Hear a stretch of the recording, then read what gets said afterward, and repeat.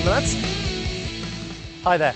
My name's Wayne, and in the next couple of minutes I want to show you why I could be the new face that you're looking for. Someone who's a little bit different, someone who stands out from the crowd, and someone who's got a little bit of life about them. Every programme has a trail, so here's mine. Coming up, I've got the worst baby in the world.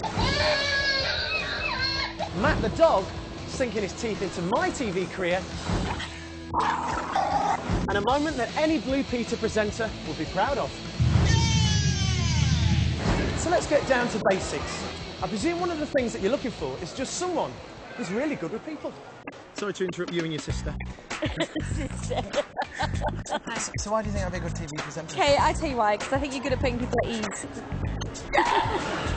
You have got nice eyes. Thank you. Ladies! Ladies! I need the kiss of life!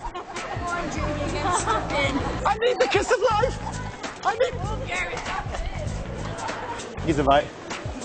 Go on. Do you think I would be a good children's TV presenter?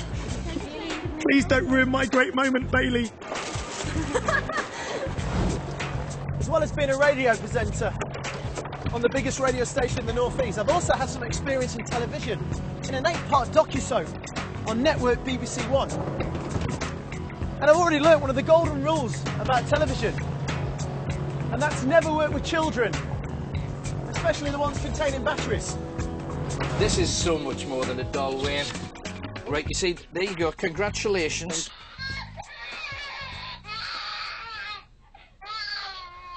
I've lost all track of time. I know this is one of the earliest times I've ever been to bed.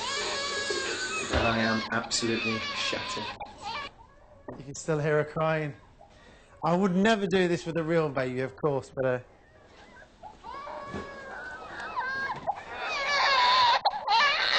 I would never do this with a real baby, I promise you.